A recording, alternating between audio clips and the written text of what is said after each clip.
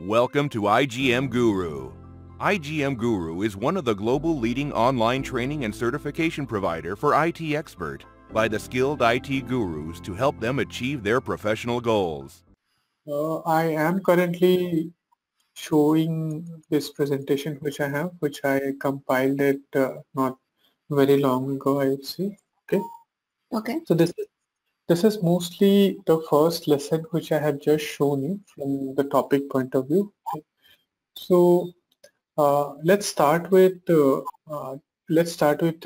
to understand your idea about what data science is. Okay, so you could always go through the slide whenever you need, but let's try to have a conversation instead of just me trying to speak and you just listen. Okay, so when you say data science, what exactly do you have in mind, or what is the first thought which comes to your mind when you say it's data science? Could you give me any idea of that? When I think of data science, I think of combining quantitative methods with extracting data from healthcare systems or life science systems and applying it in that kind of field from what I've gone through school and done projects on and professors lecturing me. Oh, okay. And when you say kind of projects, so what kind of work is usually done in data science? Do you have some idea about that? Just some day-to-day work which you feel is done or you might have done. I know data science, I think, is used in the genetic side, if I'm right. Because I have a vague understanding of it, not a deep understanding. But data science also is used in public health when they build models and stuff. Okay. So when I speak about data science, there are two basic aspects to that which you need to keep in mind. Okay. It is as much as it is science, as much it is arts as well. Okay, so if I say it is a combination of certain scientific methods, okay, so there are two aspects to that. There is something called as the technical skills which you would require, okay, and there is something called as the soft skills which you would also require, okay. Now, why do I say these things are important? Because when you are working on any data science related work, let's say it could be in your field, it could be related to a different field as well. There are certain insights which you are trying to extract, okay? And you are trying to extract those insights from certain sources of data, okay? Now, when I say sources of data, it could be structured data, it could be semi-structured data, or it could be unstructured data as well. Okay. Can you give me some example of, let's say, unstructured data? Do you have any idea? Do you have anything in mind when I speak about unstructured data? If I can make a guess, something that's pulled at random. I'm not too sure. Okay, so let me give you an example of a structured data. So when I say structured data, the very easiest example which you could think of is an Excel file. Okay, in Excel file, in an Excel file, you have your rows and columns in which you'll be putting your data. So you know in which structure your data has to be entered, right? So that is an example of a structured data. Another example could be, let's say you have opened a notepad in your laptop or in your computer and you have scribbled out something. So whatever things you are going to scribble out in that notepad, it has to be in a particular format. Okay, you cannot, let's say, write it down on a horizontal way, or you cannot write it on a vertical way, or you cannot write it on a diagonal way. Okay, there has to be certain structure to that particular data. Now, contrary to that, okay, there are certain other data points as well, which we call it as an unstructured data. Okay, So a pretty good example of an unstructured data would be an image. So if you think of an image, okay, and normally people think of image as a combination of certain colors, right? But Right. you might be aware that behind those colors there are certain pixels, okay, which actually contribute to that colors. If you see a particular, say, block in a particular image to be red, so in that particular point or in that particular, say, area, the what you call it as the uh, frequency of red pixel is very high. That's the reason you're seeing red as the color. Okay, so whenever you see image, okay, on at the back of it you can imagine that image to be a very huge matrix. Okay, I'm not calling this as an array. Array should have been the correct term, but I'm just calling that as a matrix just to simplify the things. Okay, I hope you have some idea about what matrix is, right? It's a Yeah. combination of columns. So just imagine that particular image to be a combination of certain rows and columns with range of 0 to 255. If everything is 0, it's a grayscale image. That means it's a black and white image. Okay. If there are certain pixels, let's say if there is a high concentration of, let's say, blue pixel, then your image will have a blue tone to that. Okay. So Okay. image is a kind of unstructured data. There are a lot of unstructured data which has, let's say, uh, come out of late. Okay, so the data points which have come out in the last 10 years is said to be equal to what has come out in the previous 90 years. Okay, that's how uh, that's the proportion of the data which has actually burst out. Okay, now when you are having a lot of data, okay, one pretty good example of a data point could be if you are going to any particular supermarket on a weekday for making your purchases, for making your grocery purchases, you would actually be making a transaction. Okay, so when you make a particular transaction, you're actually also leaving your imprint, your behavior of how you shop. Okay, now these data points are actually very important to the retailers. Okay, and when these data points and then when they have actually accumulated a lot of such data points, it becomes very useful for them if they could somehow monetize those data points. So when I say monetize those data points, they can make some like they can generate some insights out of that, and they can use those insights to, let's say, generate additional revenues. Hence data leading to money or data leading to revenue, we call that as monetizing data. Okay, that's a particular term which you might be hearing very often. Okay, now, so I have given you some examples. So the text data which you are writing when you are composing an email could be a form of unstructured data. Okay, the way that I'm speaking right now, which is getting recorded, let's say over a period of time you'll go through this recording, is an unstructured data. Okay, I can convert this particular audio to a particular text data. How do I do that? You must be aware that there are a lot of cloud vendors. Okay, coming to this particular point. When I speak about data science, can you help me understand what are the different tools and platforms and any other things which is available using which we can carry out data science based work? Okay, see, try to understand one thing. Whatever things I'm trying to ask you, it's actually not a kind of interrogation. Just have an idea that this is a kind of discussion which we are having, and Yeah. there is no right and there is no wrong answer to that. Okay, whatever you say is okay for me. Okay, so can you I just help me understand? Yeah, tell me. I just have one question on the unstructured data. So if an Yeah, image is one color, would it still be unstructured?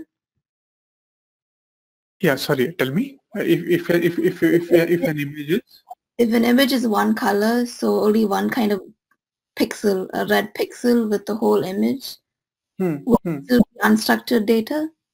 Yeah, it would still be, because number of pixel does not determine whether your data is structured or not. It is the way that that particular data is organized is what determines the structure of the data. Okay, let's do one.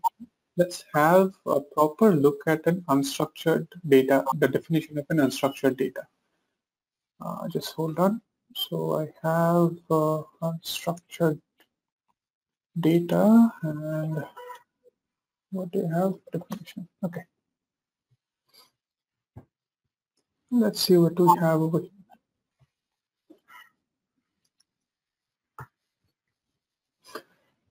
See, one thing you might like to understand is when we are defining an unstructured data, it is with respect to a structured data. Now, when I speak about structured data, this is mostly the relational databases. So when I say relational databases, any particular database which is stored in kind of a table which has rows and columns. So anything which deviates from how you can store a particular data in a row and a column tends towards being unstructured. It could be semi-structured or it could be totally unstructured, depending on the nature of unstructured that data that particular follows. Okay, so what we have is unstructured data is information in many different forms that does not follow conventional data models. Okay, making it difficult to store, manage, and making it difficult to store and manage. Okay. Okay. And okay, see, just one more thing. Unstructured data has an internal structure but does not contain predetermined data model or schema. It does not actually have a schema to that. That's what determines whether your data is structured or unstructured. This is exactly the right word which I was looking for, schema. If I speak about any relational database, it will have something which we call it as a schema. Okay. So if you are aware about databases, there is something called as relationship diagram as well, which establishes the relationship, okay, which is basically the schema or a kind of what you can call it as the skeleton of how that particular data is prepared. Okay, so that's how the definition differs from structured to unstructured. Okay, you might have to understand how that particular data point was built to determine whether it was a structured data or an unstructured data. Okay, so I'm uploading a video in Facebook, okay, that forms a part of an unstructured data, because video is a combination of certain image at a very high frequency, I would say. Okay, that's how things are determined over here. Okay, coming to your field, what usually is a source of data for you? So when you say genetics, would it be right to say that you are currently working in genetics, or what exactly is your field? Genomics is what they call it. Okay. Yeah. Okay, so if I have to understand about genomics, so what usually is a data source in genomics? Do you have any idea about that? Illumina is a data source. It's actually a company, but they're the prominent one that has a lot of data for next generation sequencing, which is an important part of genomics that they published for open source. Okay, okay. And whatever data they have, this organization has published. So, do you know where exactly this data came from? This data came from so it came from the next generation sequencing that they do in their labs. They have people that run the physical test in the lab, and then they have, which they call the wet data, which is the physical lab test that they do, and the dry data is the results they get out of it, where they have people that extract data from the test. And they Okay. Okay. See, I do not have much of an idea of genomics. Maybe over some period of time I will have it when I hear from you, and I'll also try to go through some of the things in genomics. But what I'm trying to understand is, so when you say there are some dry tests and wet tests, but what exactly constitutes this data? So these are certain gene sequence, right? So when you say genomics, if I understand it correctly, these are certain gene sequence which upon which they are running certain experiments, right? Yeah. So yeah, tell me. The sequence that they get would be the genetic code of the variants coming out of this. So it would be a series of letters. Yeah, exactly. So whatever they're working with is a kind of genetic code with respect to whatever we have in the gene. Okay. So let's say there is a particular, there is a particular sequence of genetic code which combines to have one particular gene. So that exactly forms a kind of data for you, right? Now, data could be as simple as, let's say, understanding the demographic of a particular person. So if I have to understand to which particular region in US you belong to which particular age group you belong to which particular, say, family group you belong to, that could also be a kind of data. Okay, we will also come to the kind of data that you are working with. Okay, but before that, I think I might have to get some understanding of what is a typical data set in genomics, okay? Or for that matter, if you have any of those publicly available data set, you can share the link with me so that I can go through, I can understand what kind of data they have, so that we can, let's say, direct our conversation mostly towards the genomics data in which you are mostly comfortable with. Okay, that will help you and that will help this discussion as well. Okay. I'll get that information together by tomorrow, and then I can send it to you. Yes, anytime, it's fine. Yeah, take your time, not an issue over there. Okay. So compiling all these thoughts, okay, whatever we have discussed till now. So data science is a technical it's an interdisciplinary field where we are using scientific methods to extract knowledge and insights from structured and unstructured data, which ideally helps a particular organization. Okay, it is obviously towards the benefit of a particular organization. So what I'm trying to say in the very last thing is there is a particular objective. So whenever you are doing data science based work, there's a particular objective which you are trying to reach when you are doing that.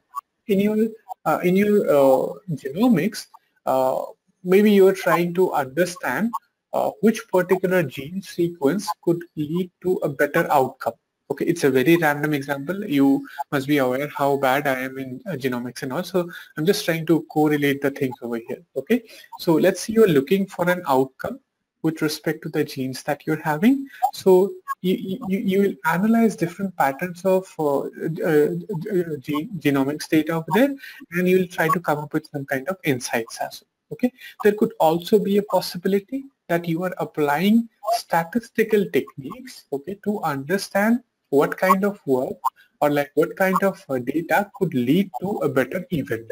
Okay, that could also be a scenario over here. Okay, coming to a particular field in which I am more comfortable with. Okay, so to give you a very good example of data science, let's say I have a particular patient. Okay, I have a historical data of a particular set of patients who are diabetic and non-diabetic. Okay, so using that particular data set, using that historical data set, which will be a combination of personal information and medical information as well, leading to me or leading to everyone knowing whether a particular person is diabetic or not, we can actually derive a lot of insights from such data sets.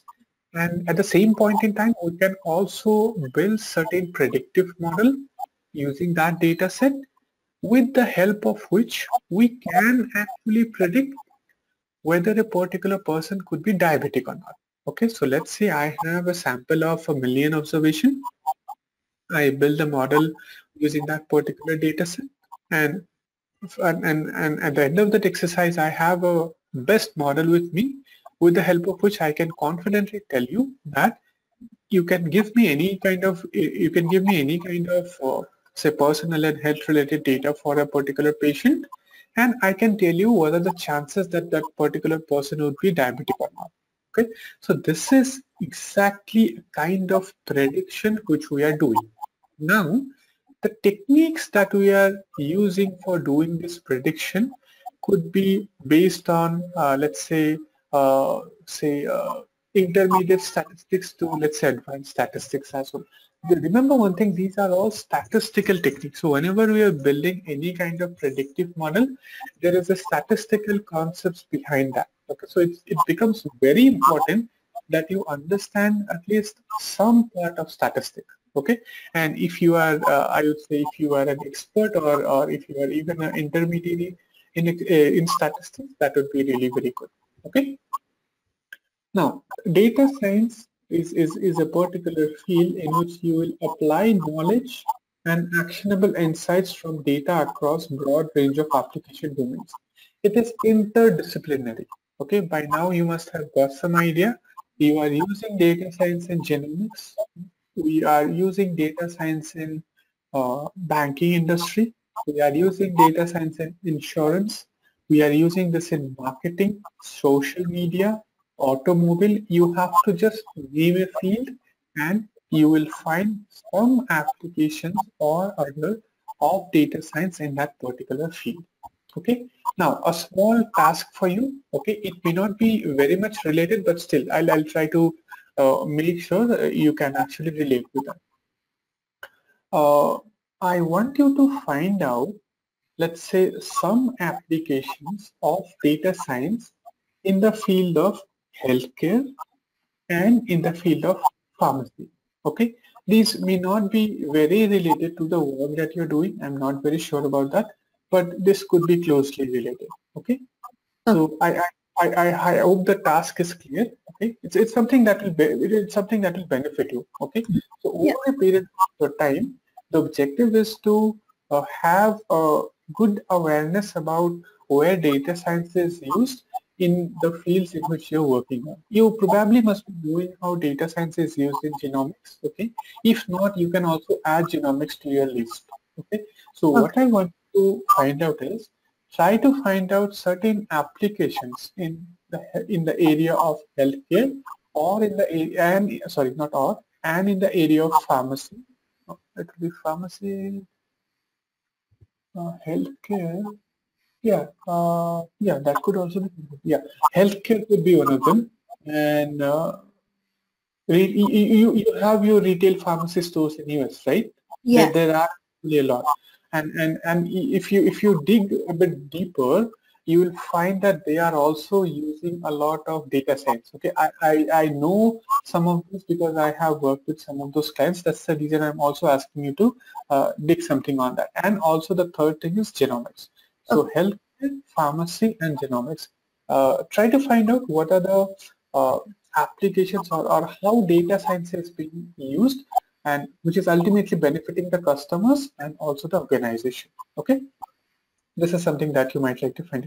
You will actually find out a lot of interesting things as well. Okay, by the way, I'm not asking you to find anything technical on that. Okay, so I'll give you an example. So let's say in the area of banking, okay, which is very much non-related, I would say. Now, there are a lot of people who are going to bank just to check whether they can apply a loan or not. Okay. Now, let's say I am a multinational bank which is situated in your region, and I have developed a particular application with the help of which customers need not go to a bank physically. They can sit at their home. They can download my application. They can input certain details which I might need or that particular application might need to run, and check whether they're eligible for loan or not. If yes, how much they're eligible for. So there are two things which this particular application is addressing. Okay. One important thing, okay, I'll tell you what that two things are, but before that, one important thing when you are working in the field of data science is trying to identify the problem statement. It is very, very crucial, even though these are just two terms. And when you are trying to identify the problem statement, initially you may struggle to understand how you can find out the problem statement. Over a period of time, you might understand how you can find out how you can try and find out the problem statement, but you might have to ask a lot of questions for that, for which you might hesitate. Over a period of time, you will be very confident what could be a problem statement, depending on which you'll be having precise query. So this is a typical, I would say, a typical learning curve which follows when you are trying to understand what is a problem statement. Okay. Now I'll give you a particular I'll give you a particular statement which I've just made. What I'll do is I'll try to see whether you are able to grab the problem statement or not, or the objective or not. Okay. So what I have said is, I'm an MNC bank based out of the region where you are situated right now. Okay. And I specialize in giving loans, let's say retail loans. Okay. Now, as a bank, I want to, let's say, make it convenient for my customers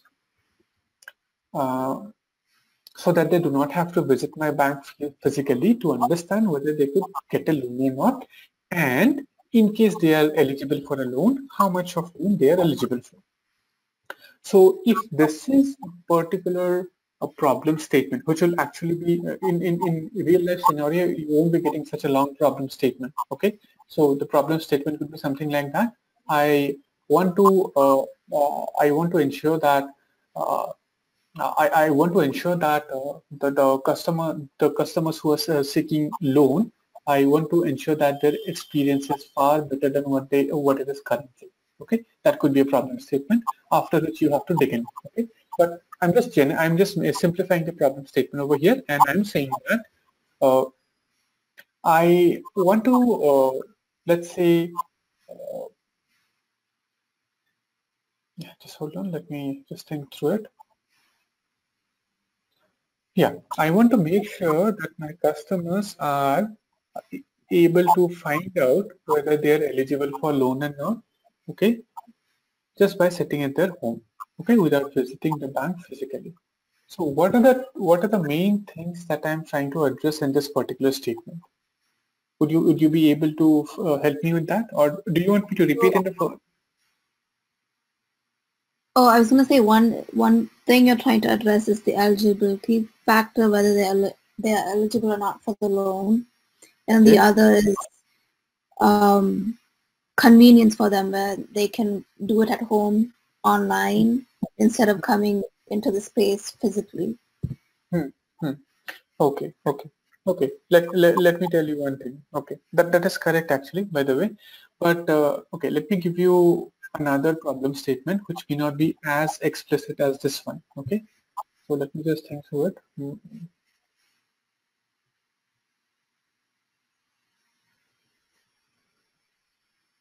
Okay, I want to make sure, okay, that my customers, again a banking client, okay, I want to make sure that I want to make sure that the retail customers which I have, they are not okay, they're not getting robbed out of their money while they are making transactions. Okay, so this is a particular problem statement which I have. Okay, or of late I have seen, or of late the bank has been witnessing a lot of say customers being dumped of their money, their hard-earned money, and I want to stop that. So what do you make out of that? So one thing is that you're trying to stop your customers from losing their money. Mm-hmm. So you need to find a way to fix that problem at your stores. Mm-hmm. And then I don't know if this is right, but since customers are losing money, they would be less inclined to come to your stores. So to rebuild that relationship with the customer and trust to get your customers back and keep your clientele. Okay, so if you are assigned this particular task and if you have to address this particular problem, what could be the next logical question that you would like to put back to that particular organization? Do you have anything in mind? Did Well, you understand what I'm trying to ask? I can repeat. yeah, can you repeat? Yeah. So if you are assigned this particular task, okay, this problem statement which we have just discussed, let's say consider yourself to be a data scientist, okay? So let's say they are assigning you this particular task, okay? So you are interested and they want you to help them with this particular problem which they are facing. So my question to you is, what is the next logical question which you would ask back to them?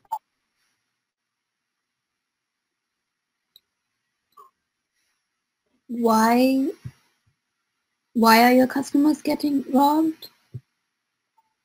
Yeah, anything else? How are they getting robbed? Like, how are they losing their money Exactly, when they come exactly. to the stores? Only if you are addressing the how and the why part of it, you will get to know what is happening. Okay. See, the first statement that we had made was very much implicit. Okay. You just knew that the customers are somehow getting, let's say, duped. They're either getting duped online or maybe at the physical sources. You're not sure about that. So once you get to know about that business problem, you have to dig in deep. Okay. You have to ask what is actually happening which is leading to, let's say, which is leading to the customers facing such issues. Okay, so they might tell you that uh, while they are making some online transactions, there are certain fraudulent sites which are coming up on which they are making those payments unintentionally. Okay, and after that, after that, let's say the bank account or the credit card which was lent was let's say there were a lot of fraudulent transactions which were happening. So what essentially means that there are certain fraudulent activities which were happening. Okay. So whenever a particular customer was trying to make some kind of payment on that particular site, there were a lot of fraudulent activities which was happening, because of which these customers were losing a lot of money. So ultimately, what the bank wants to do is, or what that organization wants to do is, they want to stop, or they want to minimize, or they want to prevent this fraudulent transactions which were happening. Okay. Now, if you want to prevent a fraudulent transactions, you need to understand how many such fraudulent transactions has happened in the past. Okay, and how many non-fraudulent transactions has happened in the past. Why would you need that? Because if you have to build a model to predict a fraudulent transaction, you'd also need to distinguish that with a non-fraudulent transaction. Okay, so I can call a particular transaction fraudulent or non-fraudulent on a particular base. There has to be a particular base which I will consider based on which I can call that. Okay. So yeah, that's a particular different story which you can discuss. But the point that we understood with after this discussion is how to elicit response from a particular client when you are trying to understand the problem statement. Okay. 99% of the time, the problem statement which your customers would be providing it to you will not even be 1% clear. But that is pretty much expected.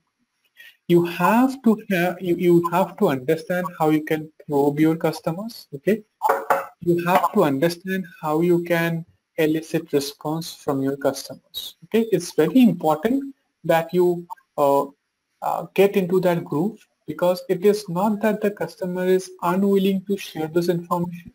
It is just that they do not know how to share that information, or like what part of that information needs to be shared. Okay, just give me a moment.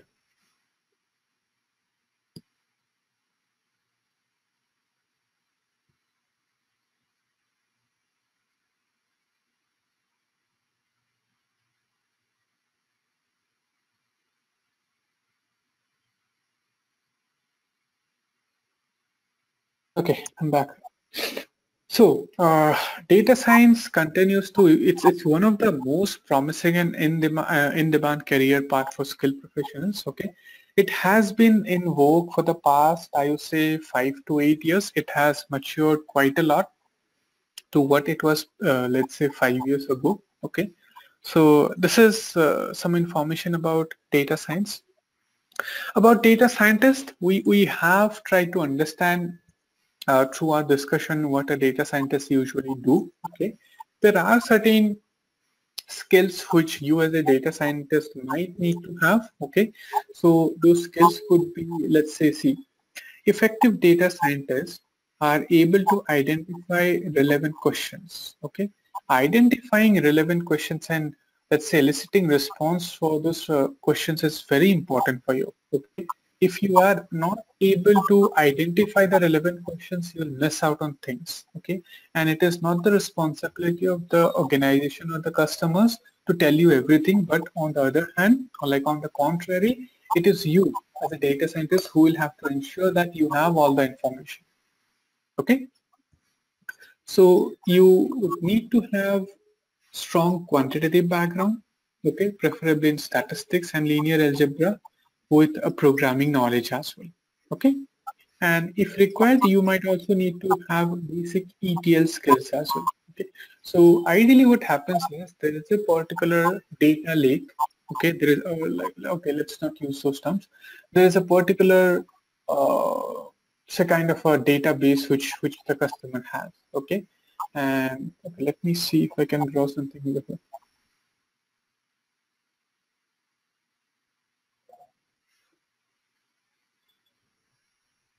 Okay. So,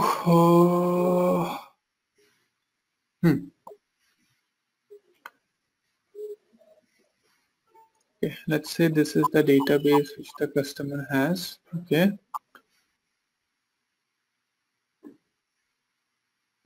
Not very good to hear, but yeah. Let's say this is the database for my customer, and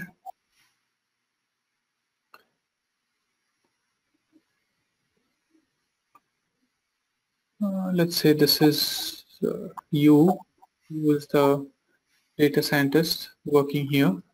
Okay,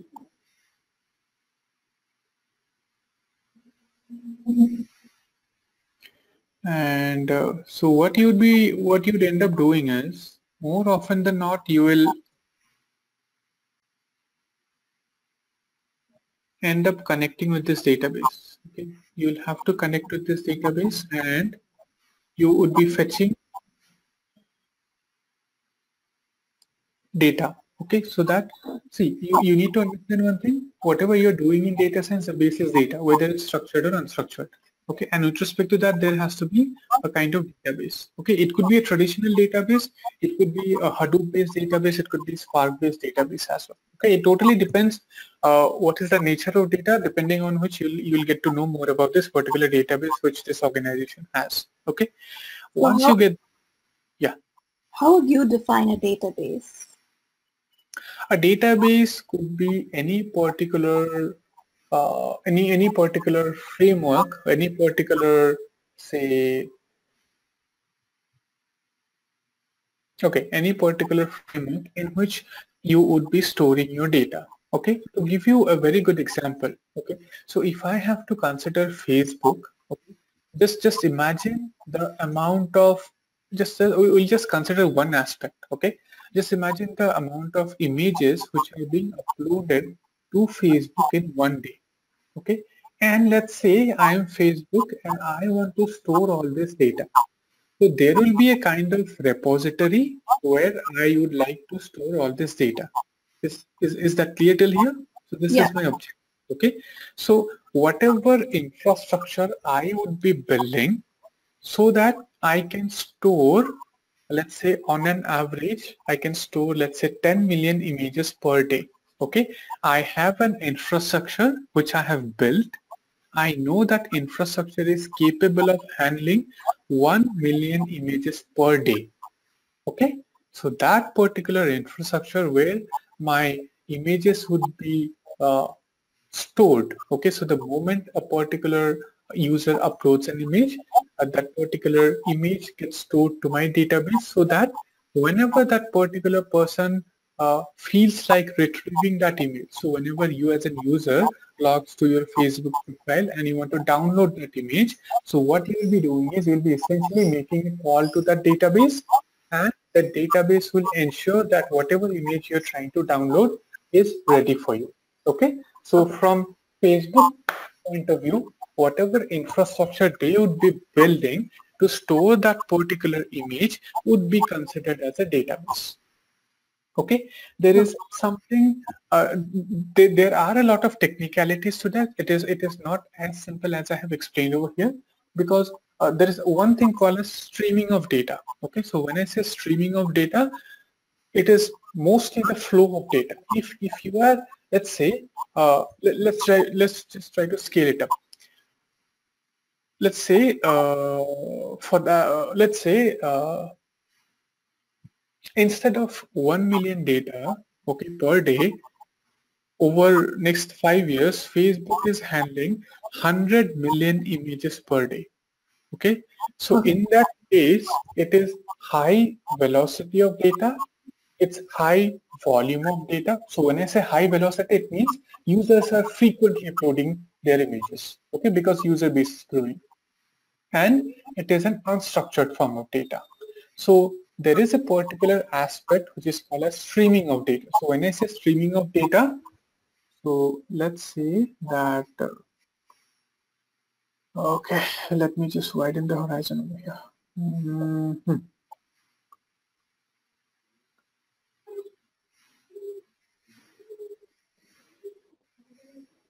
So let's say this is the Facebook application which you are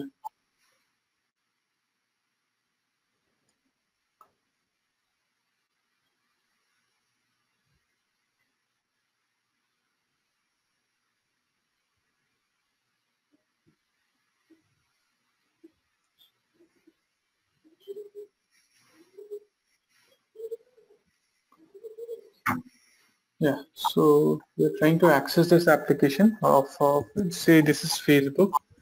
Let's see if I can write some. Okay, yeah, good. Okay, so this is Facebook application which you're trying to access. Okay, and let me put another arrow over here.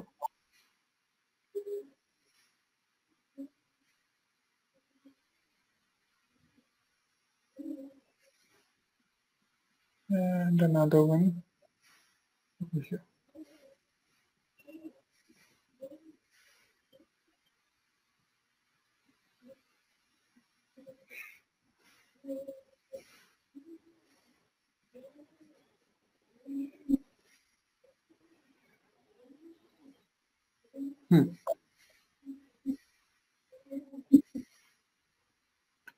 For the time being, let's not use this. Okay, so you're sitting at your home. Okay, you're accessing Facebook. You're uploading some images over there. Okay, let's say you had been to some kind of party and you are uploading some images over here. Okay, what Facebook does is it processes those images and it keeps them in their backend as well. Okay, now there could be a lot of users like this. Okay, there could be a number of users who are actually using such or like who are actually uploading images at the same point in time. Okay, so it becomes very important that this particular images are streamed properly through this Facebook UI and also through the backend. Okay, so that's what I meant by streaming. So streaming becomes very important, and if you are having a high velocity of data, and in that case it is very essential that you have a very strong engine which is capable of streaming a lot of data. It totally depends on what is the data that you're expecting, based on which the streaming power needs to be decided. Okay, so these are some of the things which are related to database. But as of now, if you want to understand what database is, just understand this as a kind of repository which you will be having. Okay, to store any kind of information. It could be structured information, it could be unstructured information, it could be anything. Okay, so that's what we have over here. Now, these are some of the important skills that a data scientist should ideally have, okay, or they can, let's say, culminate over a period of time. These are some of the examples of data science in different industries. I would not include anything from the genomics, but I'll try to do that. This is something which I have, let's say for banking, anomaly detection. Okay, let's say fraudulent transaction, you want to disburse a loan. For the insurance, let's say you want to do a customer filing, you want to reduce your, or you want to increase your compliance, okay, to the policies that you have. You want to make sure that cross-selling and upselling happens in those insurance products. Okay, in the area of retail, it could be user-generated comments mining, whatever feedback you are leaving behind after shopping in a particular store, they want to actually monetize those particular comments. Okay, sentiment analysis, understanding the behavior of those customers. Segmentation, customer segmentation, trying to understand to which particular predefined segment you belong to so that they can actually target their products better. Okay. In the area of automobile, it could be breakdown failure. Let's say you are an automobile company, you are selling high-end cars. Okay, let's say Mercedes. Okay, and you do not want your customers to face the kind of breakdown, let's say after n number of years while they are driving in a secluded area. Okay, so you'd like to let's say make some kind of predictions and tell them in advance that there is a high chance that if you are actually driving a car without any service or like without any servicing for let's say 5 years continuously, the car might break down for a period of time. Okay, so those kind of things, it's just really very important that you share with your client. Okay, infotainment dashboard, like you must have seen that if you compare any particular car now to what a car was, let's say 30 years ago, there is a lot of difference that you could see. There are certain cars which are called as smart cars as well, or in which you'll find inherently they're built with Internet of Things. Okay, yeah, I'm not sure about that. If you have heard about MG Vector, okay, MG Vector Morrison Garage, okay, that's a particular organization or that's a particular brand for automobiles. Okay, and they have recently launched certain cars in India which are they are claiming those cars to be IoT cars, okay, Internet of Things cars. So what happens is you can actually track your driving habits. You can actually track the tire quality or the deterioration of the tire. You can actually track your speeding habits as well. So these are certain information which are collected from the car and it is passed on to you, let's say with the help of a app which you have installed on your phone. It tries to understand your patterns and it tries to give suggestions as well. Okay, so let's say on a particular chilly night at 10 p.m. It is giving you a suggestion that you're planning to head back home from a particular say party. Okay, so it might give you with a suggestion that going by your previous trends, I could see that if you are driving at this particular point in time at night, you usually tend to drive a bit faster. Okay, so you are advised to check on your speed a bit. Okay, that could be a particular information which is generated, which could be in the form of an infotainment. Okay, so these are certain insights which are actually generated from such points as well. And I call this as IoT. This is something which is totally different. So there are different points. There are different, let's say, what you call it as sensors. Yeah, there are different sensors which are attached in your car which captures this particular information. Okay, once this particular information is captured, again these are all unstructured data. Once this information are captured, there is a particular logic which runs behind this particular thing. Okay, and it tries to create certain insights out of that. Okay, insight generation is also one of the most important things that you will end up doing when you are working in the field of data science. Okay. Now, I have another task for you, okay, which is related to this particular slide which we are going to discuss. So when I speak of data science, can you help me understand what are the different tools, different platforms, and different options which I have with the help of which I can implement my data science work? Okay, so let's say you are a data scientist, you want to generate some insights from the genome data that you have. So what exactly is that thing in which you will start writing your codes. Okay, so you might say, okay, what do you usually use in your college? Is it Python? Yes, they stress Python and R programming. Hmm. Hmm. So those are the Okay. two main things that they stress and are going to teach. Okay, fine. So the two things which you know will be a constraint for you here when I'm asking you this question. Okay. So apart from R and Python, what are the other tools, other platforms which is available for you to use if you want to do any kind of data science work? Okay. You have to list out at least say 6. If you are able to list out more than 6, it's well and good.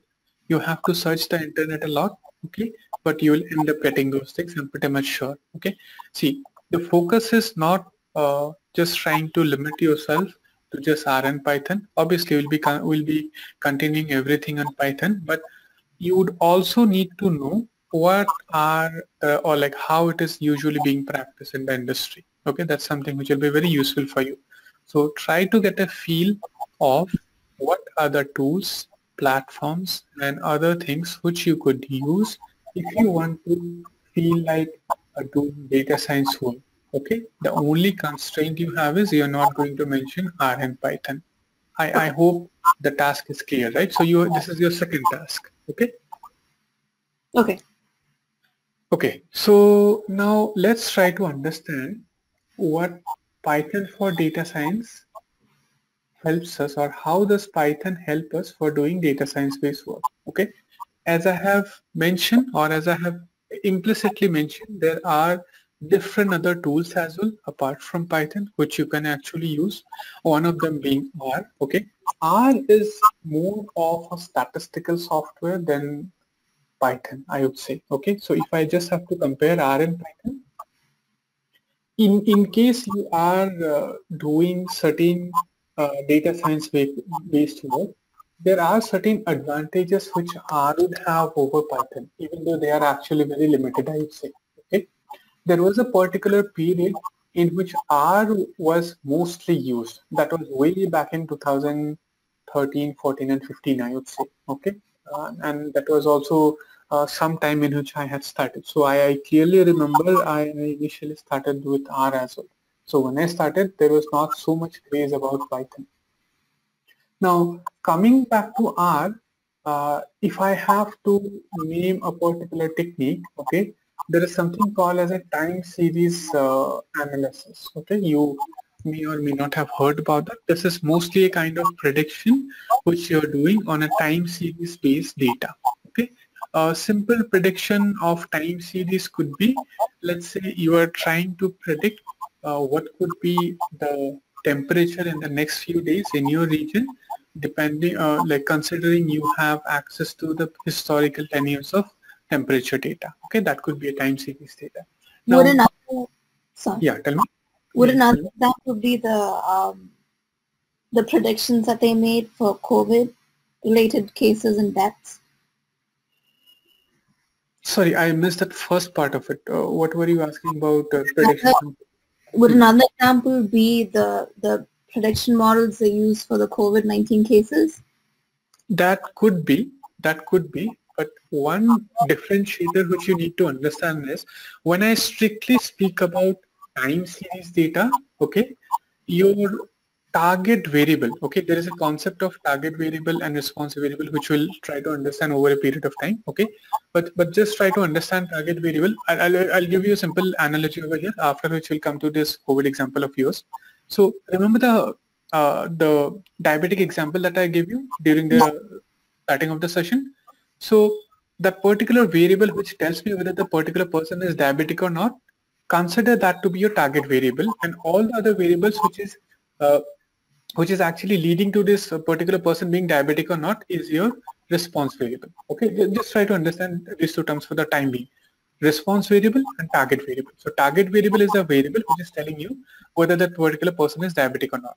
Okay, now let's try to use this particular terms in your example that you have given.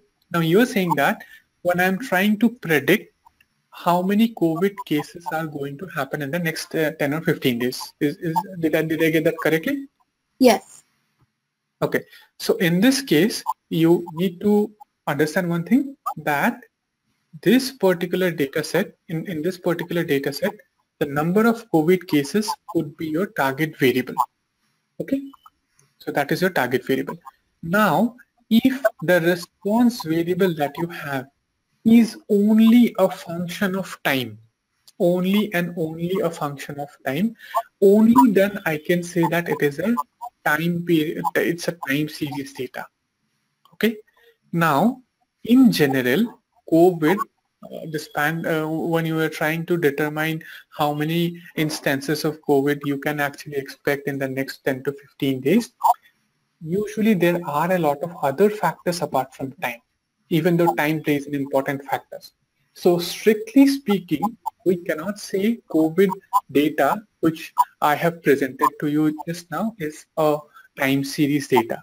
However, if I synthetically remove all the other parameters and I just keep that time factor, okay, so my data set will look like I have been monitoring COVID since February 2020, and on a daily basis I have been capturing the count of COVID patients who are suffering from COVID. So if I have just two columns in my data, one will be the date and one will be the COVID count, that will be a time series data. Okay, which data may not be considered as a pure time series data? I have the date column, okay. I have the demographic of that person, okay. I have the health related information of that person. I have that, let's say, financial information of that person, and I have that COVID count as well. So instead of two columns, let's say I have additional 12 columns, which is leading to the COVID count. So in that scenario, this is not a pure time series data. Okay. Okay. Is that clear? Yeah, yeah. So these are certain specific terms. Okay, see, this is just the overview session, I would say. All these things that I have been discussing would be discussed in details. Okay, this falls under the category of time series. Okay, there's some of the other examples which I have given you comes under the category of regression technique. Some other category comes under classification technique. But before I help you explain these things, I need to tell you where exactly are these things coming with relation to data science. Okay, so as and when we progress ahead, we'll try to go through we'll try to understand what is machine learning, what is artificial intelligence, how it is related to data science. Okay, I missed explaining this slide. Maybe this is something which you can start from the next session. Okay. We'll also try to understand the data science life cycle. This is very important because this will give you a very high level overview of what are the things that you will have to, let's say, start doing whenever you are whenever you are in an environment related to data science. The steps that I'll be discussing over here, there may be a possibility that not all of these steps could be applied to all the scenarios, but this will give you a very this will give you some kind of framework that you will keep in your mind, with the help of which you can definitely succeed. Okay, there won't be any particular phase which you will miss if you're applying these things. So that's what we are going to let's say continue in our next session. Okay. Thanks for watching the video. For full course, please visit www.igmguru.com and enroll today.